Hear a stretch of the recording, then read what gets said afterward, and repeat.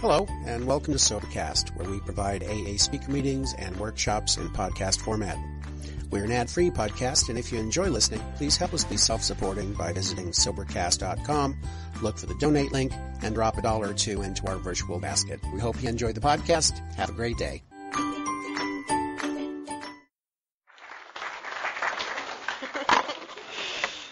Hi, I'm Ashley. I'm an alcoholic. Sam Reed, lovely. The lovely Sam Reed just made me really nervous, so thank you. My home group is Solution on the Shore. We meet 8 o'clock Saturday nights in Neptune, New Jersey. It is the best home group in Jersey. I absolutely love it. We have like 150 people there every week. There's a lot of energy. We're really active. We go to rehabs and detoxes and other AA groups in the area because in Jersey they do this thing. It's called Bookers. And all the home groups, all the speaker meetings meet in a parking lot. And you just go up to a complete stranger. You're like, hey, you want to speak at my group? And they're like, sure, we'll come speak at yours. And if you go into these speaker meetings, like, you do not know what you're going to hear. And sometimes you hear the craziest stuff, which, you know, I came around Alcoholics Anonymous and I heard this crazy stuff, and I was not impressed. And I had no intentions of coming back. People were talking about their cats and how they hated their wives, and I was just like, I want to kill myself, and you're talking about your cat? Like, I wasn't impressed.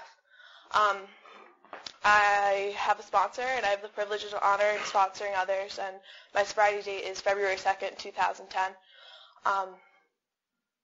I grew up in a really normal family. My dad's an alcoholic. He hasn't picked up a drink in 25 years. He doesn't really attend AA or do any of that stuff, you know. He white knuckles it, and he does, like, church and stuff, so he's a pretty happy guy. But I've never seen him pick up a drink, and there's no alcohol in my house ever growing up. My mom would drink at family parties, and I didn't know anything about alcohol, and I really don't remember anything about my childhood. We were talking about it on the way up, and Patty's like, of course you don't remember your childhood. You were so consumed with self. And I was like, yeah, you're right. But me and my dad got along really well, more than me and my mom ever. We didn't get along. But me and my dad were, like, exactly the same person. We could sit there and joke around and talk for hours. We're just, like, I loved him. We were great. And when I was, like, 7 years old, I remember him telling me, like, Ashley, you were definitely an alcoholic, and you're never going to successfully pick up a drink. And, like, I had no idea what he was talking about because I was 7 years old and I haven't seen alcohol yet. Like, I had no idea what he was talking about. But the first thing I do remember is when I was 12 years old, we moved from one town to the next, and they were literally next to each other, and I absolutely thought my world was over. I was 12 years old. I looked really awkward. You know, wasn't too happy about the situation, and I really thought my parents were just trying to absolutely ruin my life. You know, I thought they were doing anything they could to just destroy me. And that absolutely wasn't the case.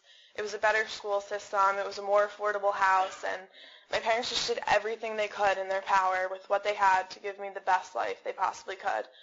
And I looked at them like, these people are trying to ruin my life. They hate everything about me, and they want to see me cry and have no friends and suffer.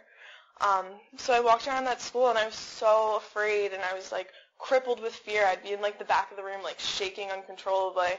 So I didn't make a lot of friends that way. And it was really sad, and it was really lonely. But I had a couple friends, you know, like the nerdy girls, like, felt bad for me, but I really didn't want anything. You know, I just wanted to be a part of. I wanted to have friends. I wanted to be popular.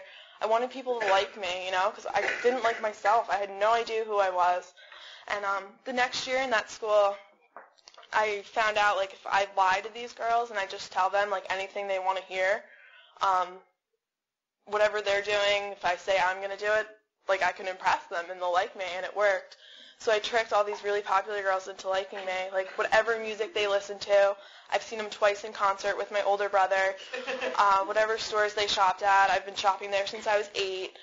My closet's full of it at home. I just don't have it on right now, you know. Just anything I could tell them to make them like me, and it worked. And as the year went on, like, they started talking about, like, partying, going out with boys and drinking, and I definitely wasn't doing any of that. I, like, really looked awkward. Guys were not looking my direction whatsoever. But I told them, like, yeah, I drink with my older cousins and my brother, and, like, we do Jaeger bombs at college, at weddings and stuff. So I'm really cool, guys. Like, you should like me. Just anything I could tell these girls, you know. I just really, really wanted them to like me. And for whatever reason, I guess we had a family party at my house because there was never alcohol. Like, my mom kept it out of the house, like, to protect my dad, who's 25 years sober. For whatever reason, there's this big bottle of Kettle One vodka, and I would stalk it. You know, like, I knew it was there. I knew its exact location and how much was in it, and I could not wait to get my hands on it at the right opportunity. And the right opportunity came, and I poured a big glass of it, and I invited these girls over. I was like, I'm really, really going to impress them now. Like, they are really going to be impressed when they see this. So I got this big glass, and I grabbed the orange juice, and I invited these girls over, and they were like, wow, like, you really are cool. And I was like, I know.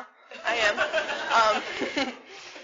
And we drank, and I absolutely fell in love with alcohol. The way it made me feel, I didn't have to lie to these girls anymore, you know. I just was me, you know. I didn't care what you thought of me. I didn't care what I had to say for you to like me, because I finally felt one with myself. I finally felt okay, and that's all I ever wanted. I just wanted to wake up in the morning and just look in the mirror and be okay. It's all I ever strive for. And I found that in alcohol.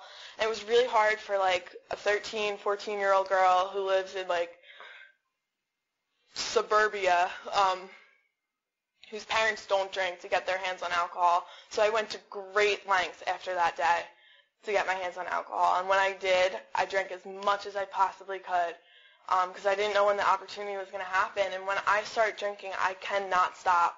And when I stop, all I do is think about it, like, how am I going to get more? Like, I cannot wait to do this again. I need to do this every single day of my life. And pretty quickly, I started to get in a lot of trouble. The police in my town weren't impressed when I would, like, drink out of control and black out and run around taking my clothes off. They really didn't like it, so the police started taking me home, and I started absolutely killing my parents. You know, they worked so hard to give me a good life. And my dad's alcoholic, and he knows that, like, I'm going to have issues with it. He just knew from the get-go. And he doesn't want to see me destroy my life, and he doesn't want to see me go down the same path he went down. But I didn't care at all, and I started getting in all sorts of trouble, and they sent me to the juvenile courts, and I have to do all these ridiculous things, and those popular girls really don't want me around anymore, because, like, if Ashley's around, the police are going to show up, so, like, let's avoid her at all costs. And I just, throughout high school, I just went from group of friend to group of friend. If you had what I wanted, I would just step on your toes and walk all over you, take what I needed until you couldn't stand to have me around, and go on to the next group who was doing the next thing. And I hurt a lot of people, and I stepped on a lot of toes, and I didn't care. And I start getting all these crazy consequences. They're sending me to the Scared Straight program, and I'm on this, like, kiddie version of probation for, like, whatever arrest it was, and I violate it because the police picked me up again. So they sent me to, like, Clinton State Prison, which is, like, the women's prison in New Jersey, for 24 hours. And I'm, you know, I'm from a really suburban town, and they send me, like, in this bus with, like, actual, like, 16-year-old criminals. Like, they were, like, literally, like, armed robbers and stuff. And they sent me to this prison for 24 hours, and I absolutely loved it. I had a great time there. You know, like, we had to wear the prison garments and everything and eat the food, but, like, it wasn't, like, bad. Like, we just, like, hung out with the inmates. They told us their stories. We told them theirs. And I really, like, no consequence was great enough for me to ever be like, I need to stop drinking, or I really need to get my life together, or I really need to stop breaking my parents' heart day in and day out when I walk in the door and I'm completely wrecked. Or I just go out and I don't come home for 2 days and they have no idea where I am. None of that ever fazed me. None of that was enough, because it worked, you know? It was what worked for me. And so I tore through high school, and I tore through all these friendships, and I'm just, you know, I'm just a bad person, you know? No one really wants me around. And by my senior year, I'm, like, completely out of control. My parents were like, maybe this, like, grounding her and punishing her thing isn't working, so let's save up all our money and buy her a car. This way she'll have like responsibility and she won't want to drink, you know? She'll grow up. So they buy me this car and I start drinking and driving all over the place. And it's summertime and I live in a beach town and I lifeguard and I think I'm on top of the world. I don't think anything can stop me ever, and I got myself into a lot of bad, scary situations. This one night where I'm out drinking and I had like a couple drinks before we went out and I'm like on the tier of blacking out and we're at this party. I just remember like a couple things. I remember there was a bonfire, 2 people were fighting, and I really needed to get in the middle of it and I had to break this fight up.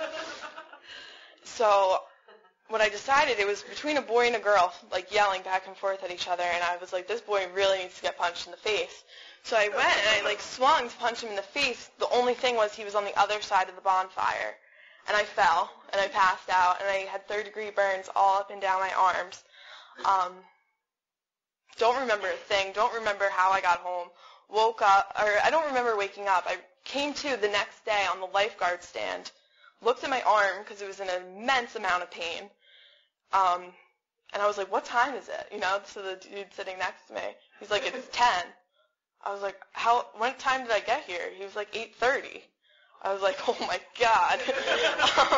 You know, and that's just an example of the stuff I would do. Like, I had absolutely no concept of responsibility or like accountability to anyone or anything. I just did what I wanted and had no control over it. Excuse me. So it's senior year now, and I have this car, and I'm driving around, and nothing can stop me.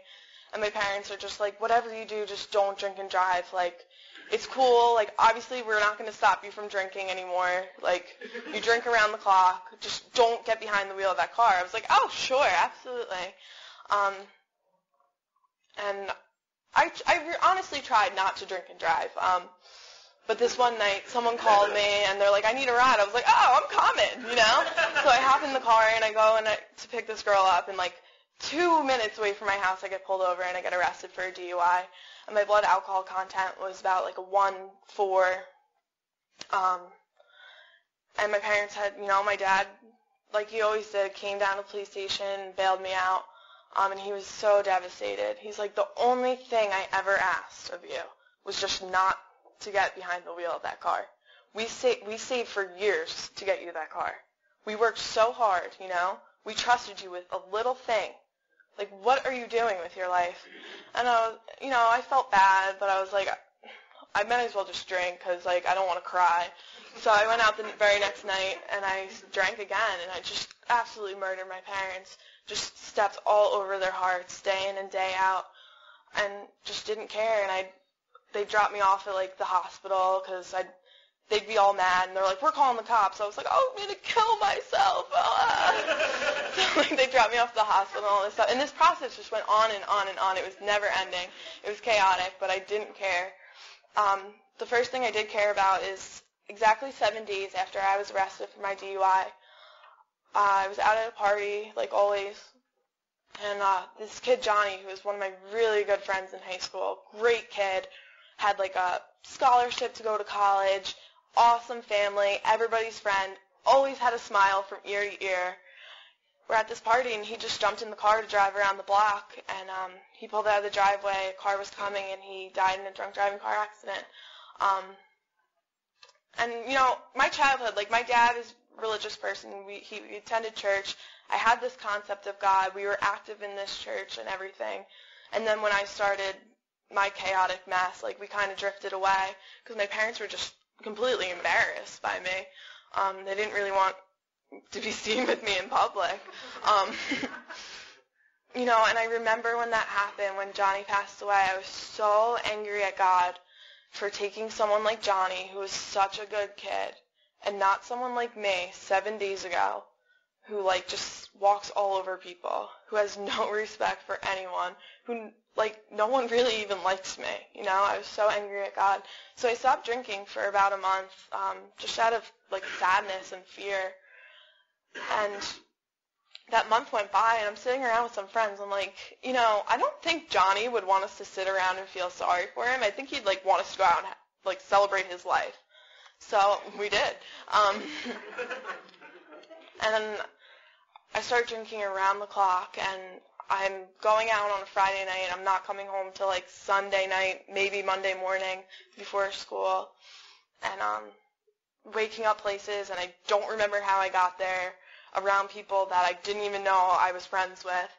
And it was just a disaster, and no one wanted me around. All my friends, or people I thought were my friends, just because I wanted some friends, they're all sitting me down like, Ashley, you have a serious problem, and you seriously need to do something about it.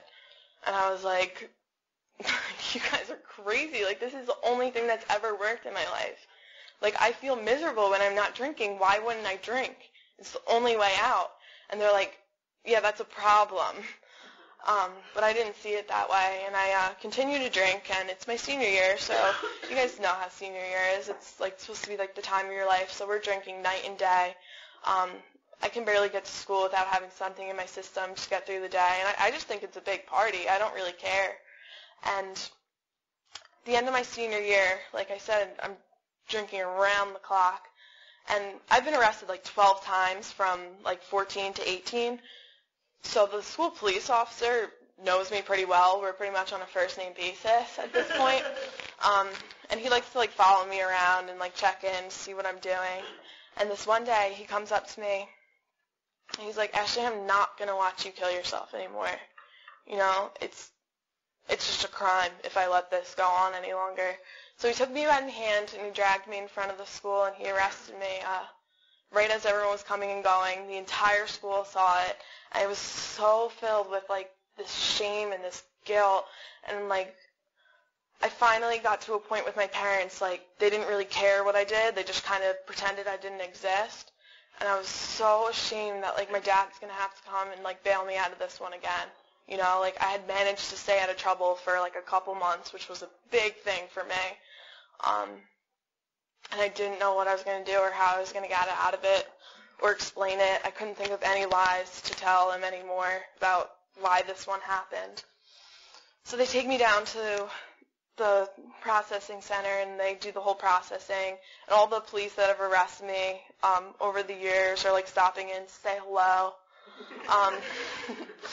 It was so embarrassing. And they showed me all my mug shots and everything through the past years. They were not cute.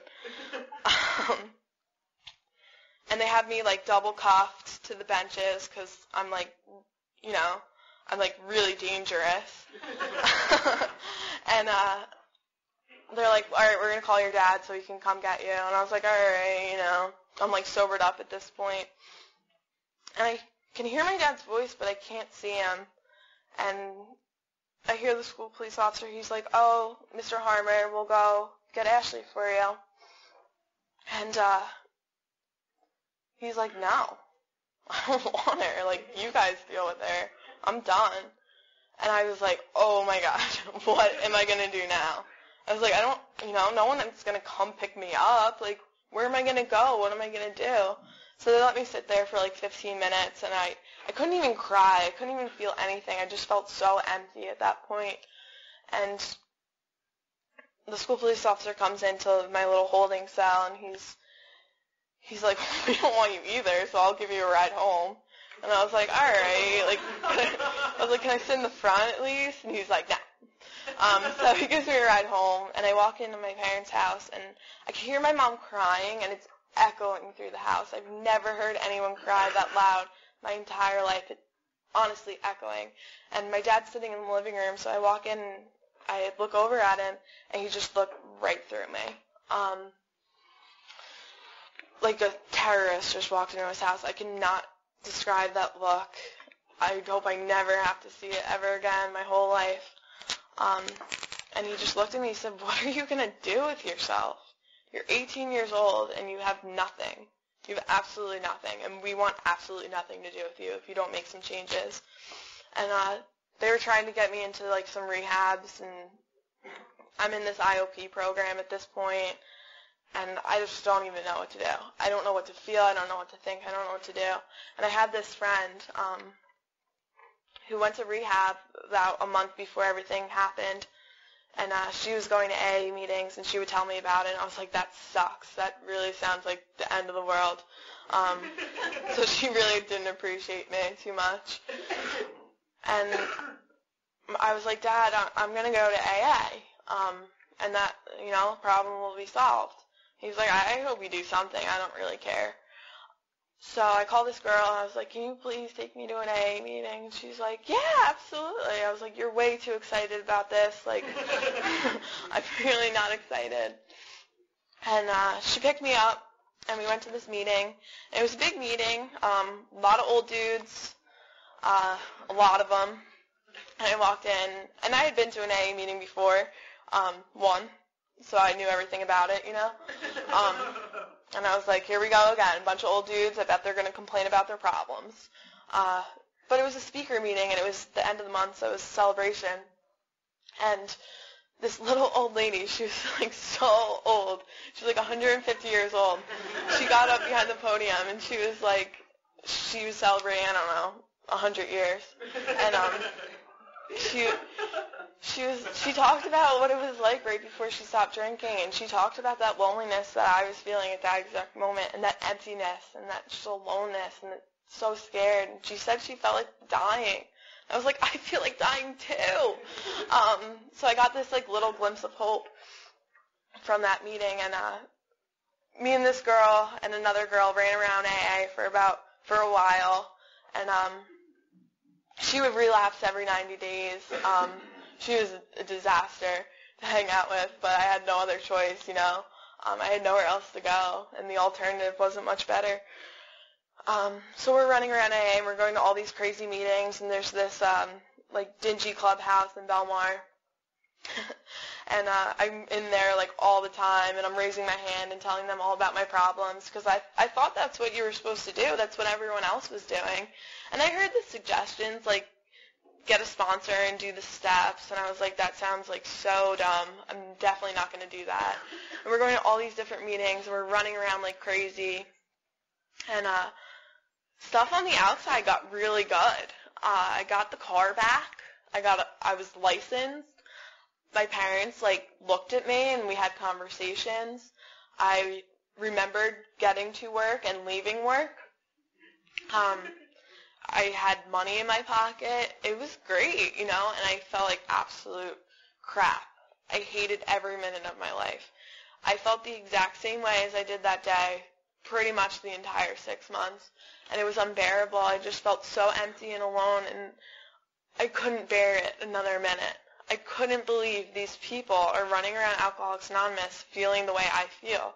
I'm like, don't you guys know that, if you drink, it's not that bad? You just gotta, be smart and not get in trouble. Where's that option? That's what I went to Alcoholics Anonymous for, to find the right way, the right combination to not get arrested, to not break my father's heart, to make the police, stay off my back. By the end of that 6 months, I was just so drained, and I couldn't stand it another minute, and I was a mess. I'm spending all my money on clothes. I'm, not acting like a sober woman whatsoever, and I have absolutely no solution. I just thought if I stop drinking, I'll be okay, and I absolutely was not okay. So I couldn't stand it another second, and I told that girl I ran around with, I was like, if things get bad, I can just come back, this is pretty bad. I don't even want to be here. And she was like, all right, sounds good. So I called up some old friends, and I told them, when you get 6 months in AA, you can either choose to stay in AA, or they tell you how to drink successfully. They tell you the secret. So I know the secret, so let's go out. And they bought it for some reason. And I went out one night. I went down to a college, and my friends quickly found out that I was lying.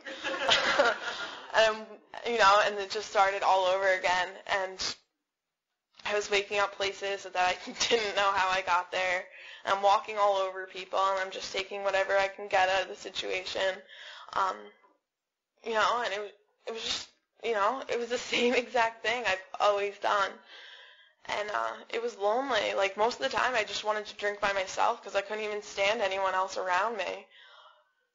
It was really dark, and it was just really, it was just bad. I wasn't getting that relief I once did. There was nothing glamorous about it. There was nothing fun about it. I didn't want to stay doing that, but I couldn't bear going back to AA. And at the end of that 6 months, I ran into some people who were having a different experience than I was. They had this weird speaker meeting, and they were really happy, and they were really excited, and they always talked about God and the steps and all this weird stuff. And I was like, you guys are so weird, but why are you so happy? And they were the really annoying people that would keep calling me when I was drinking. They'd be like, hey, how you doing? I was like, I don't want to talk to you. My God, stop calling. But they kept calling, and they kept calling. And I'd show up to a meeting here and there, and different meetings that I had been attending before I started hearing people talk about the steps and God and stuff like that. And I ran into this woman this one night who just spoke so nothing I've ever heard before in my life. She talked about the spiritual malady. She talked about feeling the way I felt my whole life. And she talked about drinking the way I drank. And more importantly, that was what was really important to me. And I talked to her after the meeting, but I was not drunk, so it was really awkward and uncomfortable for me. So I was like, hi. And then I just ran away. And I was just searching for the right combination. Maybe if I go to church, I can drink successfully. Or if I get a boyfriend in AA, then it'll cancel out me being alcoholic and I can drink okay. And none of those things worked. They're pretty ridiculous options to choose. So now I have this boyfriend who's in AA. I'm going to these meetings, and I'm not even talking. I'm just kind of sitting there why am I here? And I got to this point where it was so, I went out this one night, and it was just like any other night. I drank as much as I could, as fast as I could, to get to that point where I like to be at. And I blacked out. I woke up, and I went out with my best friend and her boyfriend, and she wasn't there, but the boyfriend was there. And I was like, oh my God, how did I get here? What am I doing here? And one of those really annoying people called me, and they were like, hey, there's a meeting on campus. Why don't you come check it out? I was like, why would I want to do that? But for some reason I went, and I was so hungover and so sick and probably just reeked of booze. And I walk into this meeting, and it's 3 old dudes. I was like, what are you guys even doing in college? And me. And they went around in a discussion format, and they complained about their problems or talked about how much they were like Bill Wilson or whatever. Just crazy stuff. And it got to me, and they're all staring at me. I'm like, oh my God, I have to talk? But for some reason, I don't know what it was, I just got honest. And I started talking about, what was going through my head, all this craziness. And I walked out, and I was, really honest. The only thing I lied about is, I told them I had a few days when I only had, a few hours. But I walked out, and, I felt, a little bit of weight, fall off my shoulders. And I went to that boyfriend who's in AA, and I'm like, I'm going to do this. I'm going to, get sober. And he's like, oh, my God, that's so embarrassing. I have to date the new girl. Oh, my God. But it was all right. And I started running. I started running around AA again. And I'm looking for the right sponsor that fits me. And I had that woman's phone number, but, I've heard all this stuff about her and how she's, really tough, and she questions your motives and stuff like that. So I was like, ooh, I don't know about that. And I ran around for a little while, and I finally got to a point where I was so desperate. I couldn't stand this boyfriend. I couldn't stand my parents. I couldn't stand my job. I couldn't stand being sober. I couldn't stand drinking anymore. And I finally called this woman. I asked her for help. I asked her if she'd be my sponsor, and she said, absolutely, read the doctor's opinion 3 times and call me tomorrow. I was like, 3 times is a little excessive. So I read it twice, and I called her. And she's like, did you read the doctor's opinion 3 times? I was like, well, I read it twice. And she was like, read it again and call me back, and hung up on me. I was like, how dare she? But I read it again, and I called her back, and we talked for a little bit, and we sat down, and we started going through the steps. I was like, this is like out of control. Like, I don't know if this is like what I'm supposed to be doing. But she didn't ask me about my feelings. She didn't ask me like what was going on, how my day was, you know. We absolutely got to business, and we started going through the 12 steps of Alcoholics Anonymous as they're outlined in the big book. And I'm running around with all these happy people, and I'm getting really active. I'm going to all sorts of different meetings, and we're going on commitments, and we're going to rehabs and detoxes and the psych ward and all these, you know, and I started like seeing it from a different light. I stopped seeing it as like a dingy basement with bad coffee. I started seeing like light in people's eyes, spreading the message of hope. I couldn't wait to do this. Like I got that thirst and this hunger for this program, and I wrote a 4th step, and I shared a 5th step with this woman, and you know, I finally felt like someone else in this world feels like me. Thank God, like I'm not that crazy. And that was the greatest thing at that time. And it wasn't like this big white light experience or like an epiphany or anything. I just felt a little bit more okay. And like I said, we were really active, and now I'm speaking at all these little meetings, and people have a lot of opinions. They're like, you're 90 days sober at a podium. You got to wait for the dust to settle before you do step 1. And, you know, and I'm, like, all revved up. Like, I got this fire now, and I'm, like, starting fights at meetings with, like, these old guys who've never done a step in their life, and it was awesome. It was so much fun. And I ran into this little girl, and she was so adorable, and I just saw herself dying.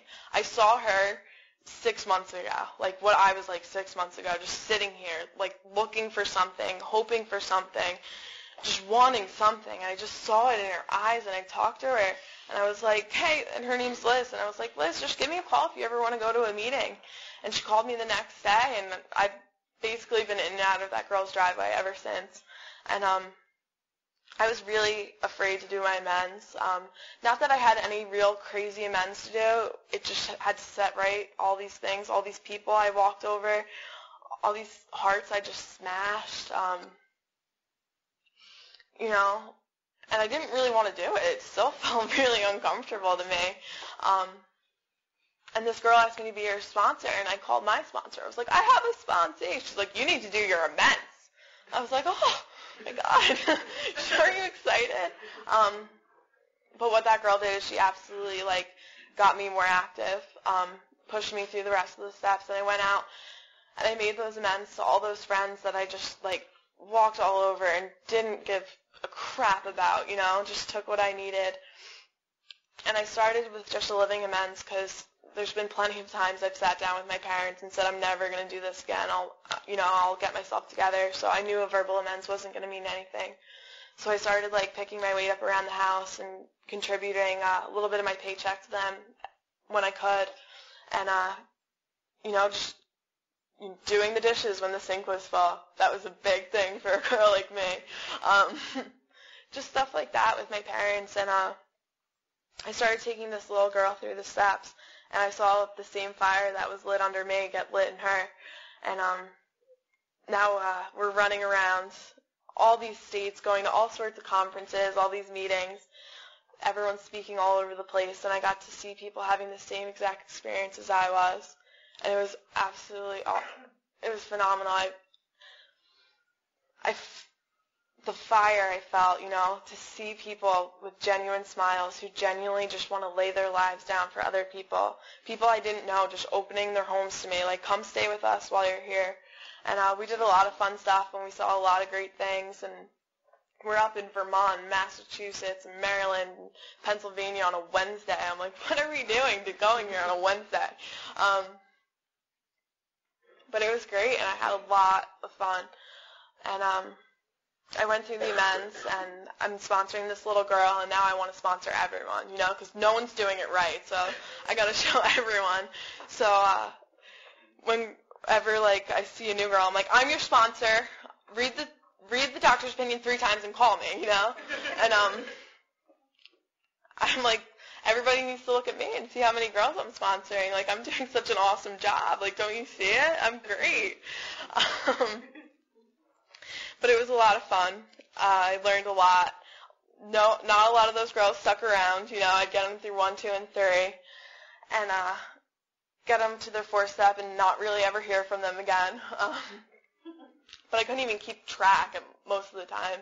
And I couldn't believe it. And the relationship with this AA boyfriend's working out, and we're madly in love. And I move out of my parents' house, and we get this apartment, and I'm laying my life down for everyone because I just want everyone to see, like, how good I am at Alcoholics Anonymous. And it was just crazy. We saw the craziest things. We did the funnest things. And, you know, I lost it from the heart. I was doing it just because I wanted you to see how great I was. I wanted to tell you how many girls I was sponsoring. I wanted to tell you where I was speaking next. And pretty quickly, like, my life just fell apart. None of these girls are staying sober. The one girl on my couch isn't leaving, and I can't stand to even look at her anymore. But I'm putting on this persona like everything's great. Like, I'm great. AA is great. My life is great. And I don't even see it falling apart around me. And I'm down speaking at a different meeting this one night, and I get home. The boyfriend comes home after, and he storms in the room, and I walk in. I was like, "Is everything okay?" And he's like, "Yeah, leave me alone."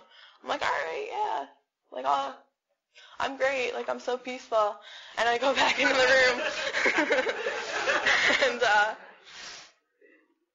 and I look at him. I'm like, "What's going on? Like, talk to me." And he's like, "I don't love you. I don't think I ever loved you, and I don't want to be in this relationship anymore." I was like, "Okay, if that's what's best for you, then that's what's best for me." You know, that kind of thing. And he storms out. I don't see him for 3 days, and I finally, like, after crying for like 48 straight hours, I finally, like, got my furniture and moved back into my parents' house. And the next week it's Christmas, and the next week I finally got that girl on my couch out. The next week they walk into the meeting together, and they're dating. And I couldn't believe what was happening around me. I couldn't, you know, I couldn't even put words to it. It was just a mess. I felt like AA is crap. I'm never going back. Everyone's full of it. And I hate everyone, you know, that kind of thing. Like, I quit. And the people of Alcoholics Anonymous, those people that were really close to me, my truest friends that have absolutely nothing but love in their hearts, my sponsor, who absolutely laid down her life for me. When I asked her to be my sponsor, she was in New Jersey for like 5 minutes, and she had no idea where she was going to live. Her job's like insane. But she put all that aside and took me through the work, you know. Never even questioned it. Never postponed me or anything like that. She opened her doors to me once again, and you know, I basically had to be pulled out of bed day in and day out through this time. I can't eat, and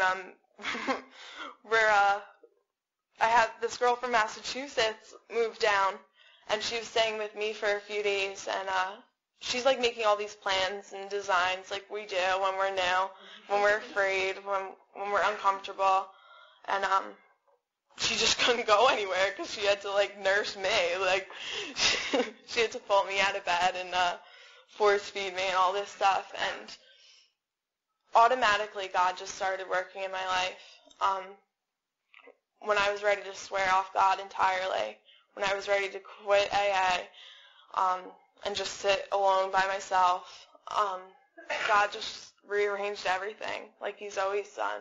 When I'm completely surrendered, God just walks in and takes over. And this girl, who really had no intentions of staying around, she was a little bit uncomfortable and didn't feel right, took care of me, you know. She was like a month sober, and she's like sitting there talking to me about spiritual principles and God. And we're running around, we're trying to keep busy, and I'm throwing myself on the floor in stores, and I'm cursing people off in the grocery store. And people are calling me just to ask me, like, who's speaking this weekend, or what are the plans for tonight, and I'm cursing them off, and I'm just a disaster.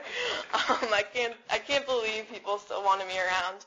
And finally that sponsor's like, are you ready to look at this from an entirely different perspective and stop being a victim? And I was like, no. And God had this way of, like, making these plans for me that kept me really busy. And I finally was at a point where I couldn't stand it anymore. I sat down and I wrote an inventory, and I saw it from a different perspective. I saw where my ego was in play, where I was trying to arrange everything. I wanted life to suit me, you know, instead of just being a willing participant and asking God to show me what I should do. I was making some plans and designs like I usually do. And it was so hard to walk into the home group that me and him, like, worked really hard at, and I'm in the bathroom, like, crying and throwing myself around. But instead of, like, playing a victim and running from it, I just got more busy. I got more active, and God thought it was best that I traveled the entire East Coast. And he booked me for, like, 8 commitments in the month of January. And I was like, I don't know how I'm going to do this. Like, I can't even stand it. Like, I don't even want to get out of bed, and I have to go to Florida on vacation. Oh, my God. My life is so hard. Don't you people see it? But it was just nothing of my doing. And I got on a plane and I went to Florida, and I had a great time. I got to be around a lot of people, meet a lot of people having the same experience, just like I did when I was in early recovery. And then the day I landed home in Jersey, I get a phone call like, can you speak in Quakertown? And by the way, we're leaving for Maine Tuesday morning. So I'm in a car on the way to Maine. It was just beautiful, and it honestly had nothing to do with me. And it was a lot of fun, and slowly but surely, like, that pain started to go away. And I started to really see God in, like, my life and see it in other people, because the people of Alcoholics Anonymous just laid their lives down for me. When I was a completely unbearable person to be around, they came and they got me every single day and pulled me out of bed and were like, anything you need to do, anything you want to say, just, we're here for you, you know? And I've never seen that before in my life. Just pure love. And it was really fun. I kept really busy. And I forgot what I was going to say. My mind just went completely blank, but the point I was trying to make is, like, we don't have to be alone anymore. Like, the people of Alcoholics, like, that's the one thing my sponsor said, like, we don't have to feel this alone, and we have to see it from a different perspective. And I know, at the time, I thought it was the worst thing that could ever happen to me. Like, how is this happening to me? I've done nothing wrong to any of these people. If anything, I've laid my life down for them, and they should be so grateful for me. But I know God absolutely took that situation out of my life for a reason. For me, he was looking out for what's best for me, because I don't know what's best for me. I always think I do know what's best for me, but the thing is I don't. And I know God has a bigger plan for me. I know God loves me. I get to see it all the time. And I swore off helping people ever again. I was like, I'm never sponsoring anyone ever again. I'm done. Just the 14-year-old, because I'm in love with her. She's my child. You know, and God had this way where these girls were coming up to me. Like, usually I'm the one who's like, I, like, scope them out, you know, who has, like, 4 days, and I, like, run up to them, and something different started happening. Girls were coming up to me and asking me for help, and my phone kept ringing. And just like a week ago, it was our home group, and we had celebrations, and I had to speak, and I really didn't want to. I really didn't want to speak at the home group. And I'm, like, checking the time, like, every, like, 5 minutes. I was like, I hope, like, this runs out, and I don't have to speak. And there's 7 minutes left. And I was like, great, like, how do I speak for 7 minutes? I've been, like, I haven't done that in years. Like, it's been a year. But I get up there, and I, like, spew out some craziness. And I go to a meeting the next night, and then I'm at the dingy club that I didn't ever want to go to again. And this girl is sitting up in the front, and she sees me walk in, and, like, I just see, like, her, like, face light up. And I'm like, I hope, like, I don't know this girl from somewhere or something, because I definitely don't know her name.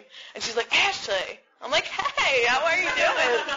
And she's like, I know you don't know me, but I heard you speak on Saturday, and I saw you on Sunday, and I've kind of been stalking you, and I really need your help. You know? And I got to spend the last few days with her, and she's 31 years old. She's married. From the outside, our lives look so different. And I was like, and I used to get in a lot of fear, like, how am I going to help these girls that aren't, like, 14 years old or, like, 20 years old? Like, what do I have in common with them? And me and this girl sat down, and we talked for, like, 5 hours straight, you know? And she's about to go home, and she just starts crying. She's like, Ashley, like, I don't know what happened. Like, I'm 90 days sober, and just, I'm white-knuckling it, and I was planning on drinking that night you walked into the club. But I just know that, like, God just rearranged everything, and he put you in my life, and I'm just so glad, and I'm so willing to do whatever it is you want me to do so I can have the same experience that you're having.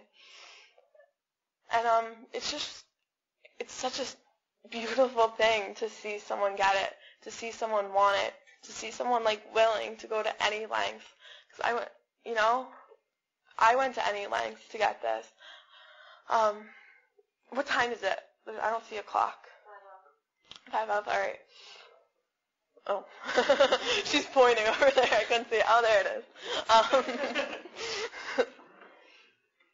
And, like, the point where I was sworn off, like, I'm never going to help anyone ever again. Like, if I just ran with the fear and I didn't walk through it, and I was just completely self-centered, like my core is, because that's my only problem. You know, I think I have all these problems in the world, and all these people really wronged me.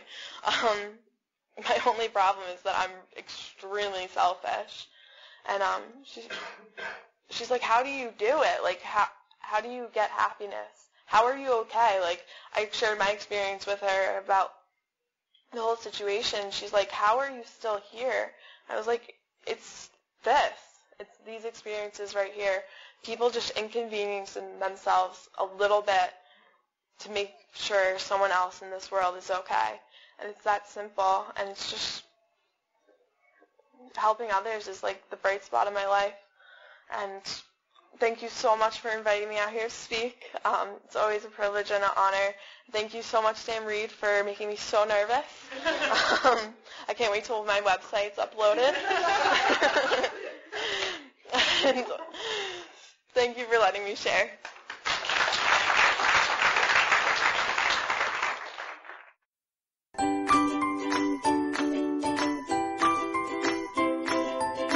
Thanks for listening. I hope you enjoyed the podcast. Sobercast is ad-free, and we'd like your help in order to keep it that way. So if you'd like to help us be self-supporting by pledging $1 or $2 a month, visit Sobercast.com and look for the donate links. Thank you very much.